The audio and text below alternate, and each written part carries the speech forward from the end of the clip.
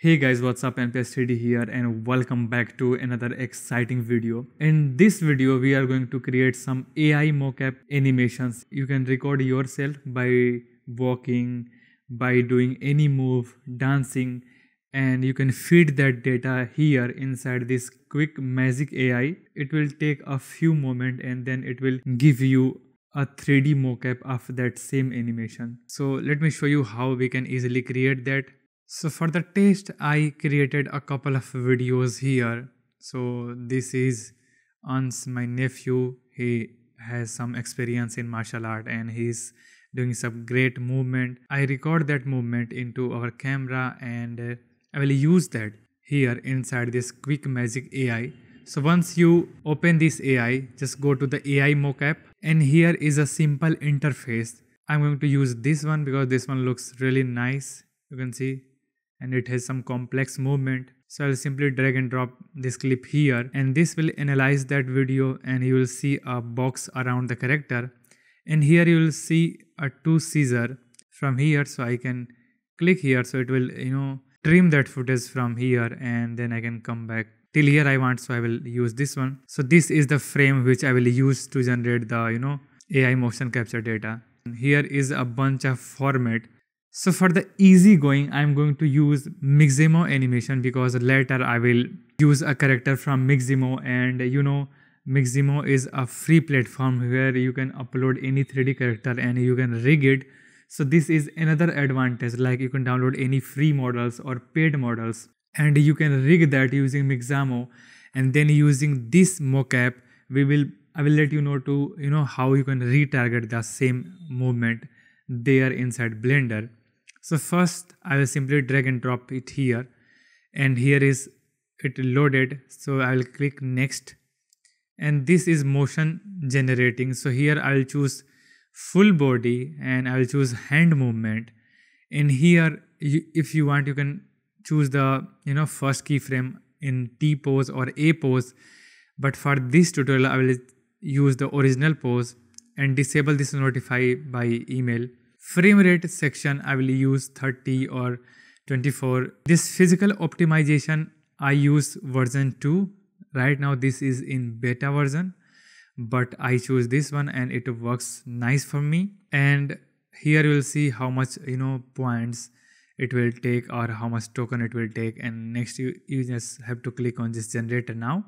You have to wait a bit and then once it will finish processing, here you have to you will see a dialog like video is in line, and after a couple of minutes you will able to see your motion capture data over here. So I have a couple of videos. Let me quickly open and let me show you. So you can see this is my video and here I am doing this movement. You can see this movement is really nice. This leg is a bit moving weirdly, otherwise the rest of the things are nice. I will open Mixamo and once you logged in you can go to the characters and you can pick any character which you like. I like this one, so I will download this one and there are a bunch of more. You can just download that anyone and I can go to the animation and here just for the fun I will use the ideal animation and I can use this standing one or maybe like this one and I will simply click on download and just download it. So once it load up you will see animation like this. Here you can see, and if you want to refine this you can go to the 2D refinement and here you will notice all the kind of a rig. If you see any red spot you can just click and make it green. So in our case everything is looking really nice. And sometime you can also go to the IK and this is basically for the leg, and here you will see if there is red it means that is perfectly stable on the ground, but if it is moving or floating in the air it should be green. So based on that you will able to see all that So by default works pretty well for me, so I'm not going to change anything. I'll just return. So I'll simply click download and it will download this. So I'll close this and I will open Blender. This is the file which I downloaded from the AI, QuickMagic AI, and I will extract this and delete this. So let me import this first. So simply select and drag it here and click import FBX. Okay, so this is the motion capture which I downloaded. And I believe if you want, you can just tweak the motion a bit. So let's suppose if you have a different model which is rigged using Mixamo. So I'll import that as well as and just move it aside. So I'll press N and here I'm going to use Rococo Studio Live, which is absolutely free. I'll mention the link in my video description. You can go there and download it. And after installing and signing in, you will able to see a section called retargeting. So here the source will be the motion I want to use as a base, and I want to retarget this animation on here. So I will use the target, this one.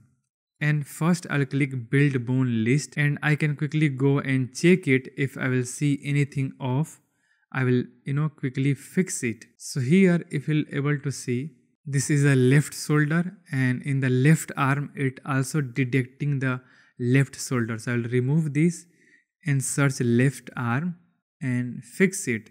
Same, I hope this will be for the right arm, right shoulder. So you can see right shoulder is 2 times.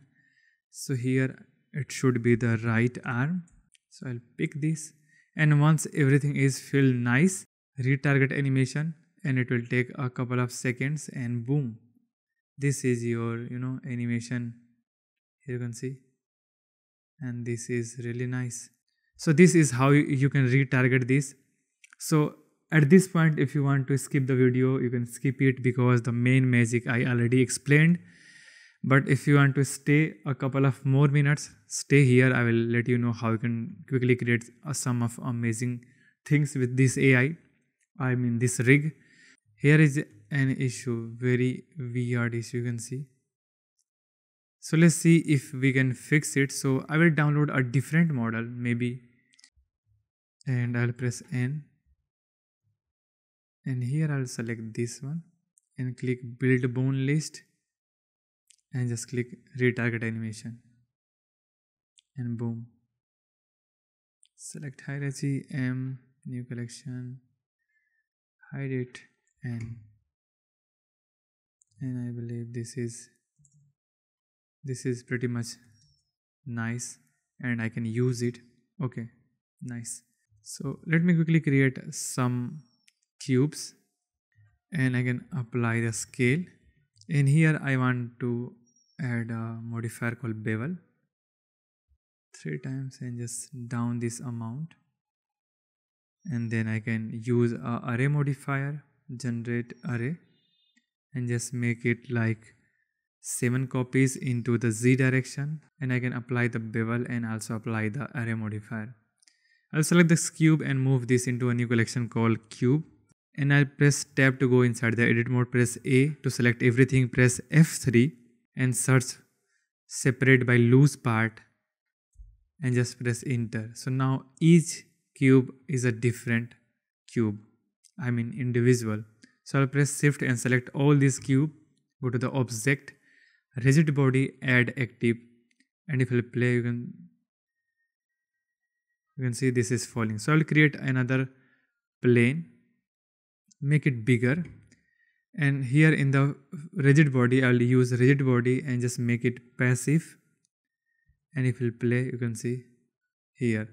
But let me show you how if he punches it should fall, right? So if I'll select this and apply a rigid body and make it passive and also check the animated on, it will not work because I believe based on this rig, this character or this mesh is moving, but this is originally not moving based on this physics, I believe so. So that's why there is another alternate way to do the simulation. So what I will do, I'll go here, and since this first arm is hitting this cube, so I will go to the pose mode. Let's go a few frames like here, select this bone and go to the bone properties and just select here and Ctrl C to copy this name, and also press Shift S cursor to select it. So our cursor is here. Go to the pose mode and go to the object mode, and here I will simply create a cube. Just make it small. something like this. Control A and apply the scale. And later I will use into the constraint, I will use child of, and here I will choose this amateur, and in the bone list I'll control V to paste that same bone name. But once you did, it will disappear, so I'll click set inverse and it will come back on its own position, and at the same time it will follow the same movements, you can see. So what I will do next, I will select this and apply a rigid body and just make it animated and just make it passive. And now if I'll play, you will see the magic. Boom. You can see. But you can see this is behaving very unnaturally. So first I'll apply the scale for this and make sure to apply the scale for this as well as. And also I believe I have to go to the set origin and make it origin to geometry. So now they are moving very nicely. Control S and just make it tutorial. Shift D to duplicate GX and just move it around here, this side. So let's see this side and around here. So GX, just move it like this. But here he is punching with the second hand, so I have to do the same for the second hand. Enter and set inverse, and now you can see boom and boom, you can see. So let's this is pretty much it. I'll simply create some lights and it will look nice. So here I'm going to go to the world setting, make it darker, and let's add some spotlight and just move it on top, something like this. Boost the lighting like power 1000 watt, just move it like this. And if I want, I can just make the angles a bit, and I will also blend it.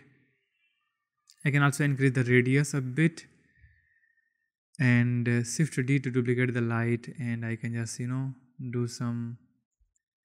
And I can also select these two boxes and press M, move into new collection called punch, and I can hide this.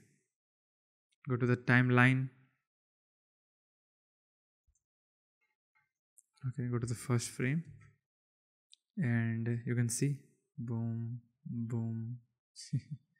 And for the more accurate motion, you can also add some another collider for this character body. But here I'll go to the scene properties and disable the gravity. So now check this magic. Boom, boom. You can see this is really nice. I'll go here and also enable the denoiser. And in the scene properties for the final thing, rigid body world, and just make it 20 for the sub step. And basically I'll just bake all dynamics, so it will bake it. So I can, let's suppose I will start it from the 47. Go here and change this to the 47. So something like this. 179. You can see.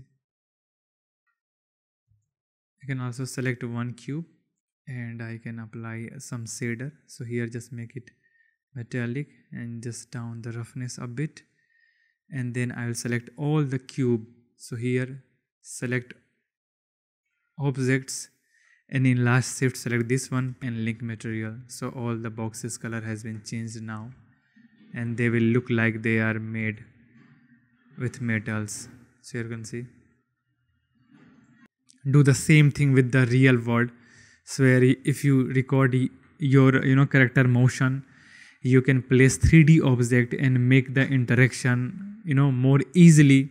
So I'll do a couple of videos. Let me know if you want to learn more about this workflow. So I'll try to use it in real world footage. Check out our video description. I will mention the link, and don't forget to check out our AeBlink, which is amazing. So yeah, thanks for watching this video. Thanks for loving me. I am NPS3D, and I will see you next time. Until then, keep working, keep smiling. Bye bye, and take care.